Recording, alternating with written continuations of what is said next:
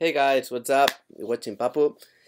Today there is a new battle rap to be explained, and I have to say that it's one of the best battle raps I think I'm going to explain because the match was indeed very exciting. Um, First of all, let me introduce you what I was playing, what was the mission, the ITS mission I was playing, and let's talk a little bit about everything. So, first of all, that was the list I was playing, and you might be wondering, why is Papa playing 325 points instead of just 300? Well, the reason why is because I'm practicing for a match that I'm playing within kind of a background story where some people might support different armies, and then because of that you're getting some bonus. Okay, so most of the people are supporting the GSA sectorial, okay, and that allows them to deploy at 40 centimeters long and to start first. In particular, just in a nutshell, okay, the EC, okay, the combined army basically have to support combined army. There's no other option, and just get 25 points extra. All right, so that's the reason why. So because of those 25 points extra that I'm getting, I just decided not to use the core, that fire team core that I'm using sometimes. Well, actually, most of the times, um, with the Gakis and the Osnet. Okay, and still, playing like limited insertion, okay, like 10 orders. Okay, so basically I'm playing a Raito, not the expensive one, but just this one. I still don't really know how to make the most of it with the other profile, okay, with the mine dispenser and the shotgun. I know how to play the shotgun, but the mine dispenser is still a bit like, do I really need to pay like two or three actually 4 points more for that? I don't know. I'm not sure. Anyway, I couldn't fit it in, so I just decided to play this list. So I'm playing this Raider with multi-HMG and head flamethrower, and I really like this Harris, okay, this fire team with a Morat AP HMG and a Feverback, okay, with sword pistol. That sword pistol is very important. Some people sometimes get distracted and don't just pay attention to extra weapons that some troops are carrying. Then there's this corner lieutenant with MK12 and light flamethrower pistol. I mean, it's corner, you know him. Then I'm playing two Icadrons because they're just too good not to be played. Um, I'm playing an engineer because I need to repair Raito. And I'm playing a slave drone for the same purpose because this guy can do the same thing. And I can keep this guy safe, the Kurgan safe, so maybe Kurgan can connect some antennas, whatever. And then I'm playing a bit hacker, okay, with the bit and keys, okay, the air drone, which is just like 8 points regular order, and design drone that I really like the profile. Let me just right. The reason why is because it moves 6-4, which is a lot, and then is a repeater, so it can be useful with the bit and kiss. Also has remote presence, so if it gets killed, because it's like an easy order to get killed. But even though I'm playing engineer, so I could stamp him up again. He's a full observer, so he's a specialist, and he's got this sensor and style log that are just so good. Okay, so let's talk about the mission I was playing. I was playing Hunting Party, and it's not because I really like to play this mission especially, but it's part of the story. And so the last match I have to play on this league, let's say, is this Hunting Party. Okay, so it's a bit annoying. I don't really like this Hunting Party, but anyway, what are the missions? So basically the missions are to connect the antennas. You get 1 objective point for each antenna connected, and you have to hunt down more enemy specialist troops than the adversary, that you get 2 points. And that is something that it took me a little bit of time to understand when I was starting this game. You have to hunt down as many enemy lieutenant as the adversary, okay, and you get 3 objective points. but only if at least one of the lieutenants is hunted out by the player. And you might be thinking, hey, hold on, but how many lieutenants are you allowed to play? And the reason, and the answer is just one, okay? But the thing is that when the mission says hunt down, it means that you have to either isolate or immobilize lieutenants. So if you do so, okay, automatically you have to design another lieutenant, and of course you can hunt him down again. That's the reason why it says hunt down as many enemy lieutenants as the adversary. Okay, you get 3 points for that, and to hunt down more. And to hunt down more enemy lieutenants than the adversary, it gives you the ridiculous amount of 4 points. Okay, there are 2 classified, and that's pretty much it. That's restricted range. So okay, VS attack more than 32 inches doesn't work. Okay, that's pretty much it. Okay, and very important thing. And basically, whomever has a pistol automatically gets this special ammunition. Let me just read it, which is like, hold on. I think it's explained right here. Yes. So, give me a second. Let me just read it. Where is it? Oh my gosh. Antennas. No. Hunting mission. Aha, here we are. So in this scenario, all the troopers possessing any type of pistol have available also a stun pistol with no additional cost. Okay, so this is how you immobilize enemy lieutenants or specialists. Okay, so let's talk a little bit about the game. So that was the game. Okay, sorry, that was the table before deployment. Okay, so there is a long let's put this off. So, and let's put this off. Okay, so here we are.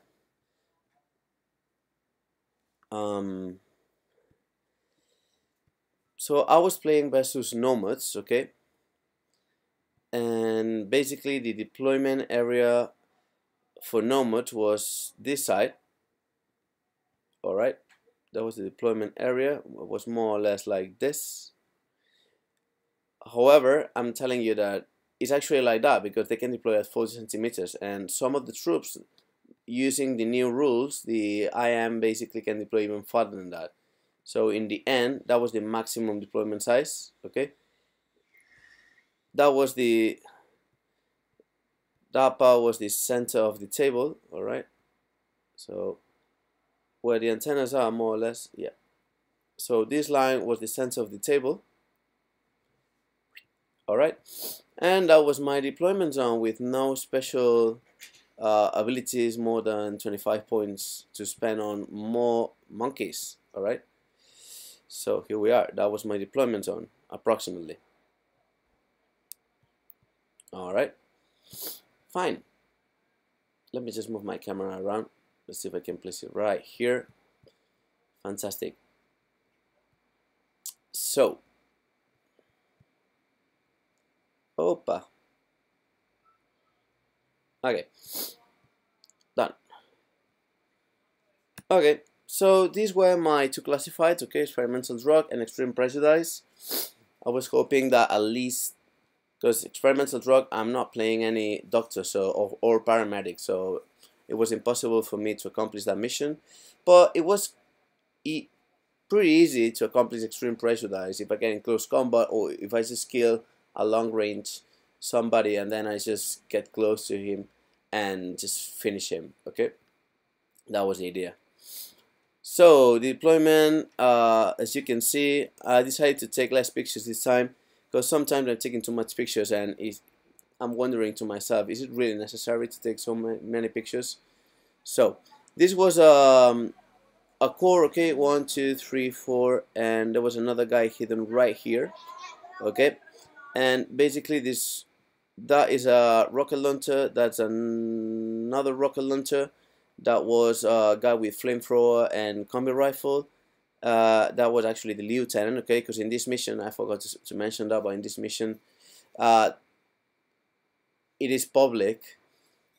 You have to declare who the lieutenant is, and that's public information, okay?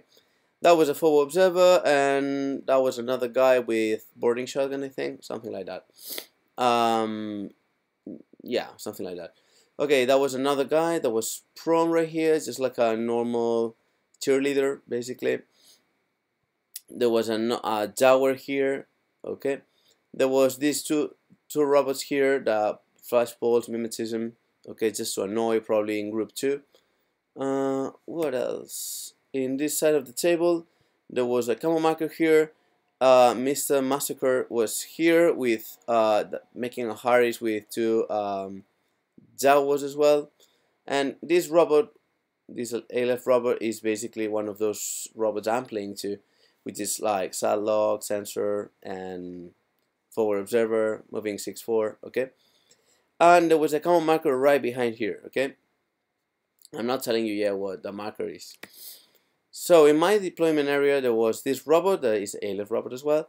That is basically the same idea, the 8-point robot, the 1 eco drone, beat, and that slave drone, okay? I refuse to play worms when I'm playing monkeys, although I have Dr. Worm. So that's beat. Let's go to the other side. That's skis, okay? This is where my Harris is. So the fuel bag is on top of the roof, just ready to get some arrows. That's the HMG. That's another eco drone. Now that's Kornak, okay, in current with being the team leader, okay. Now the Kornak is not actually standing right here. It's actually inside the building, okay, in this corner. So it's actually hidden. Same thing with the engineer, okay. This is both hidden here, but just for functionality purposes, I place these guys on top because it's actually easier, okay. I don't want to scratch the miniatures or just do funny things with the miniatures, trying to, you know, actually get them in, okay. And right here, sorry, the camera is annoying me again. And right here, that is the sat log and sensor. So if something comes this way and stays here, for example, I can just activate the sensor and discover wherever is there. Good. So last miniature was Morat, okay. So this guy is pretty annoying and is actually well deployed right here because he's starting his impetuous and he's gonna probably deploy some smoke. The most annoying thing is that this guy's got sorry, this guy's got this total immunity. So unless you are playing with some special ammunition, he ignores the A, he ignores AP, he ignores explosive, he ignores nearly everything. So it's very good. It's very tough, and he's got ammo 4, 2 wounds, martial arts, smoke grenades. He's moving. I don't know in inches. Sorry, I forgot. I think it's 6'4". Yeah, I'm just getting used to inches now. Okay, so I place my right here just to provide some good arrows, and well, I don't know. I think it was a matter of I don't want this guy to move freely around this alley, okay, and basically kill all my orders. So I had to put Rachel to well, stop this guy a little bit. So first turn, he's starting first, and he decides to move as you can see, this guy all straight forward with the petrol order. So I'm just shooting back. I'm missing. So he's putting okay. So he's moving. He's putting a template. He's moving forward inside the smoke. Then he decides to make a speculative complete order. He wants to throw smoke inside the smoke. So he needs to spend a full order to do so, and he succeeds. So sorry, he moves a little bit, touching the smoke. He throws the smoke, and he keeps moving on. And there's a moment here that he plays another speculative. He missed, so he spends another order. So he throws smoke, basically covering all this angle. Let me go back. because there is a line here. So let's just know. Yeah, perfect. Red is perfect. So basically, his idea was, if I move straight forward in contact with this guy, all the miniatures that are facing all this side are gonna provide an arrow. So what he decided, it was to spend another order to place some smoke covering all this place. All right, and by doing so, he can just get in contact with the Rachel inside the smoke, and no one's gonna get an arrow. Okay, so that's what happened. Fine. So finally he gets in contact and we start fighting. The first attempt, incredibly, he missed and I succeed. So I think I wounded him once, but then it was enough. My Morat is basically beating me down, beating my Rachel down, till he's not completely destroyed, but he's wounded 3 times. Okay, and he runs out of orders, so he can finish him. Perfect. In the other group, he is relocating the heavy rocket launchers in such a way that finally this line of sight, okay, there is line of sight with my fewerback. That was a bit risky, but considering that this guy's got BS 13 plus range minus cover, but plus the fire team bonus, well, it's actually hitting at 16s, whereas I'm just shooting back at 13s. Not bad anyway. I'm shooting with 2 dice. He's shooting with 3 dice. Sorry. So this is how we ended up. Okay. So mine was, oh sorry, I cut the image, but he got unconscious, which was good. So he wasn't fully killed. That makes me that gives me the chance to stem him up by spending a complete order with the automatic kit and put him up again. Okay, so that was actually good.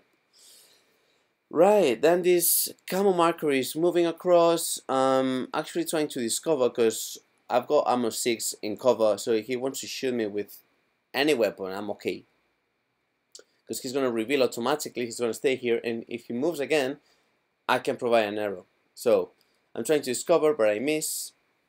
Okay, here we go. So my fuel Sakura was unconscious and prone, obviously, because just for you to remember, Sakuras are IPs but are not tagged, so they can be prone and they don't have any disadvantages on dodging. All right. So this guy is just moving again, getting out of line of sight. Can't remember what happened here.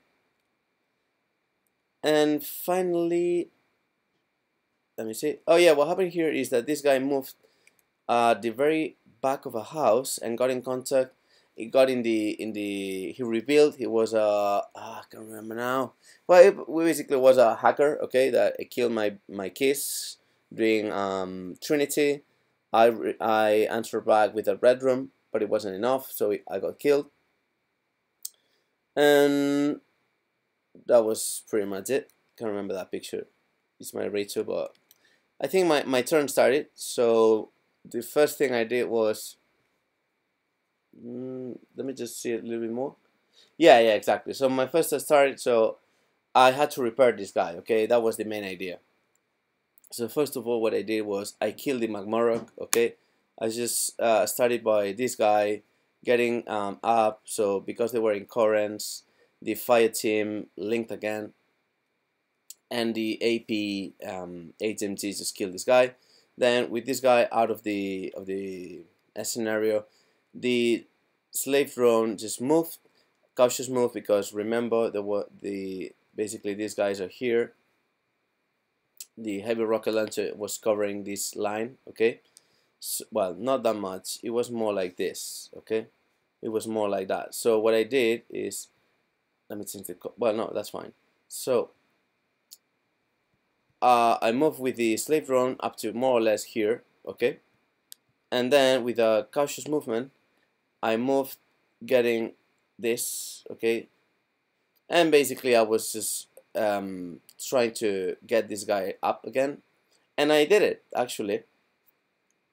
I'm missing one thing. This that was hilarious because I passed 2 rows and I was trying to shoot at. I remember now what this picture is about. So I was trying to kill one of the rocket launchers, and basically he crit me on the way back, and that was annoying because automatically he was dead again. Okay, and I had to again bring him back to life. Okay, I mean repairing. I was repairing my Rachel all the time, and I spent a lot of orders doing so, but I needed this guy providing arrows.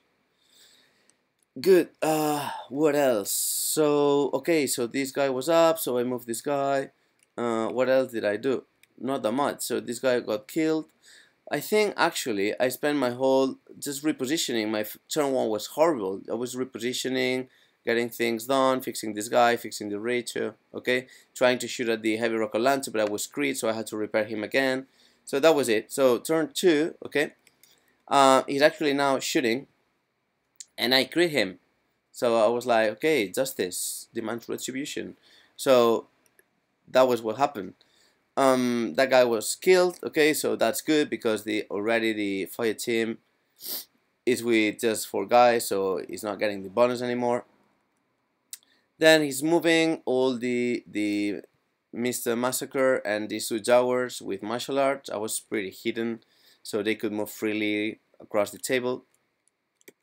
So they were moving till they got here. I was lucky here because, well, I think he made a mistake at this point, but I wouldn't say it's a mistake. It's actually just bad luck, okay? What happened here is that he came here with 10, okay, like 4 inches, and he's shooting at my robot, but my robot is in cover and he's not, and I'm carrying a combi rifle. So I'm shooting back with 1 dice, he's shooting back with 4 dice with a combi breaker rifle, multi-rifle, no, combi breaker rifle, and I'm critting him. So then he moves this guy. Let's see if I can cancel. Yeah, here we are. So basically, one of these guys now is just killing my guy, and then because no one is saying anything, basically, no one is saying the Mr. Massacre or whatever it's called in English. Then he stands up again. Okay. He remakes the fight team, so he keeps moving on. Alright, as you can see now, he's standing up, he's the team leader again. And then he wanted to just he wanted to mobilize, actually he wanted to kill. That was a bad idea, because that's my lieutenant, it's public information. He wanted to kill my corner that, once again, he was underneath, hidden here, okay? So he was asking me, will I have line of sight if I just stay here? And I said, I think, yeah, why not? So there was a slightly line of sight here with my corner. I think they both are in cover. So I've decided to shoot back with my pistol, actually. And I actually beat him. So this guy went unconscious again, and this time couldn't stand up again because I'm in line of sight, and if he tries with complete order to stand up again, I'm gonna shoot him back, okay, again. So what happened here, let me see. Okay, so he was unconscious again, okay. And what else? So now he's with this guy, he's trying to place some smoke here. I think you will have to correct us. I'm not sure if we did it right or wrong. But the thing is that we consider that all these guys were in cover, because if the smoke is placed right here, he's actually getting inside the building. That's what my logic would apply. Anyway, so the thing is that this guy gets in close combat with this guy, and after 2 swings, basically, he kills my engineer, and then that was the end of this turn. So end of turn 2 was out. So now my turn 3. I'm standing this man up again, trying to shoot at this guy, and he's actually crit again. Fantastic. Now he was shooting back at 13s, and I was shooting at 14s, okay, because both were in cover. But now he couldn't make, he wasn't getting the bonus, sorry. He wasn't getting the bonus from being a 5 members fire team. So I was actually, that was actually a good trade. But even though, very bad luck for me, and Rachel is, again, after spending an order to save him, is again on the floor. Well, it's not on the floor, but what I mean is that it's not useful anymore. So I decided just to go a bit YOLO. I went for the mission because I was running out of orders here. I mean, still got like maybe 8 orders in total, but feeling that these people are my last chance to win this game. So getting the HMG ready, I'm just annihilating all these fire team one by one. So basically, I just move here. I basically chose the right angle. I chose the right angle basically to target one of these, the first guy, okay, in such a way that the guy behind is not able to see me, because the first guy is actually the same silhouette and he's basically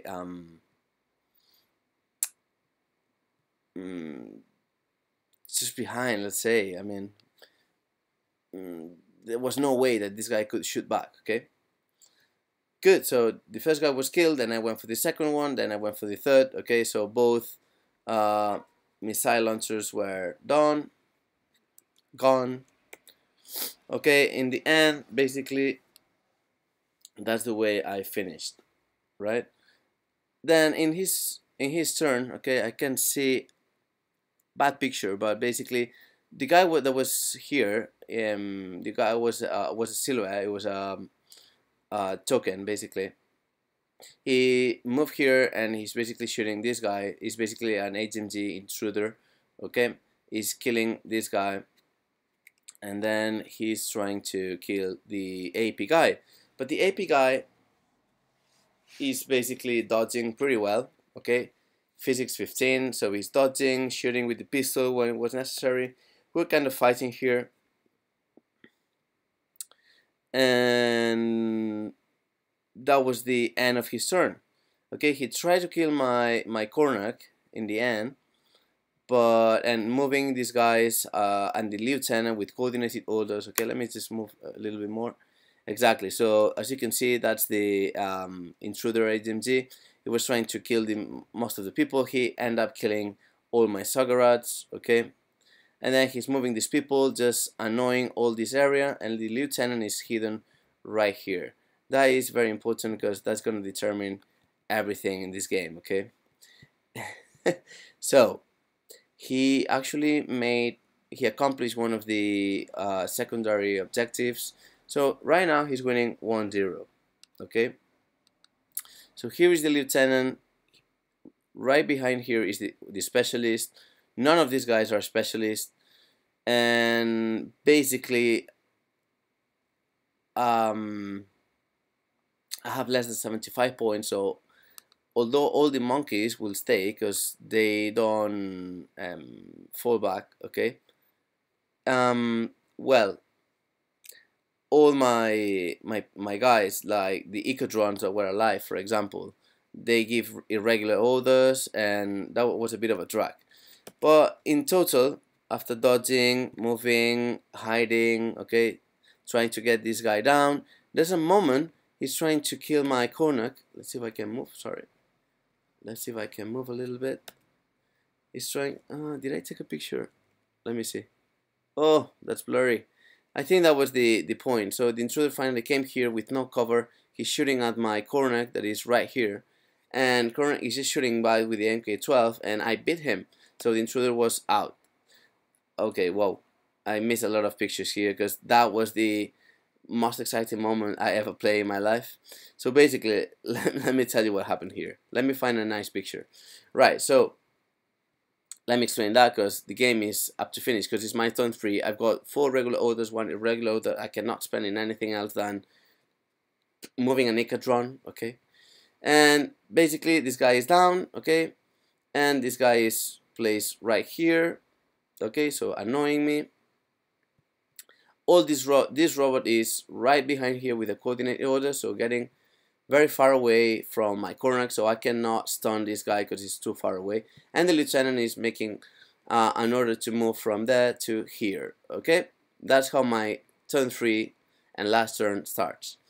So what I'm doing is I'm moving my corner, okay, in a YOLO moment, because that's the only chance I've got, and I want you to learn something from this match, as I did playing this match. Sometimes when there's nothing else to do and you have a, even if it's like a extremely little chance to win a game by doing something crazy, well, what else have you got? You ain't got nothing to lose, so just go for it. If you're lucky, you might win the game, okay. So the first thing I did was I moved my corner right here with no cover, anything. This guy that was right here is just shooting the template with the chain rifle. I'm just literally moving on, okay. So I passed the first ammo roll, so okay. The next, I move up to here more or less. So basically this guy is shooting me the again the rifle. This guy is shooting me the flash pulse. The other guy, not this one but the one that is right here, is shooting me the flash pulse again. I'm dodging, okay. I successfully dodge, no problem. Then let me show you.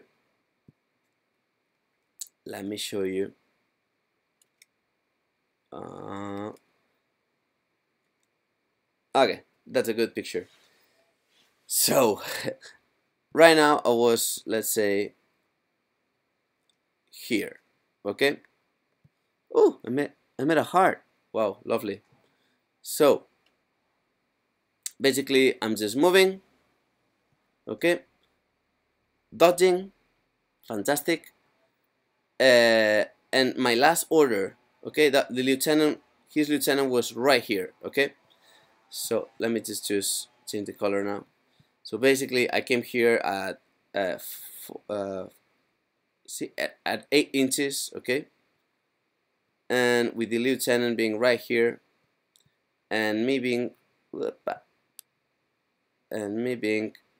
right here.